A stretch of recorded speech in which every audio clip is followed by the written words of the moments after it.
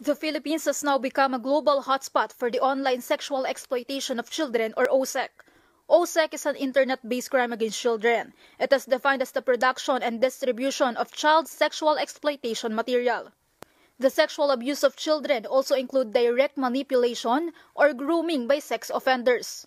OSEC customers use social media, live streaming applications, and other video sharing sites to watch live child sexual abuse.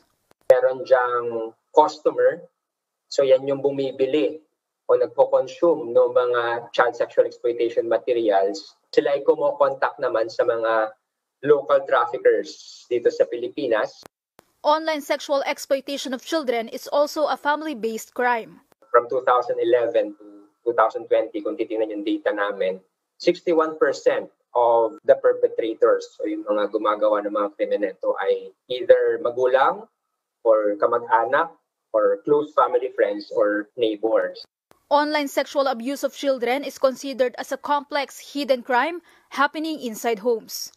A significant rise in OSEC cases was observed due to the COVID-19 pandemic. Yung mga bata, dahil nga nandoon lang sila sa bahay, marami yung opportunity. Tinitake advantage naman ito ng mga local perpetrators. Ganun din naman, dahil nga naka-lockdown naman yung mga child abusers, mas marami yung oras nila to stay online and of course to demand and to access these materials on the internet.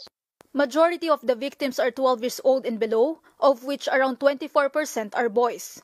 Payment varies depending on the demands of the local facilitator and the OSEC customers. From 2011 to 2020, International Justice Mission, together with their law enforcement partners, have rescued more than 700 OSEC victims. More than 260 suspects were arrested in 220 rescue operations. These perpetrators would face criminal charges. Communities are urged to join the fight against online sexual abuse of children.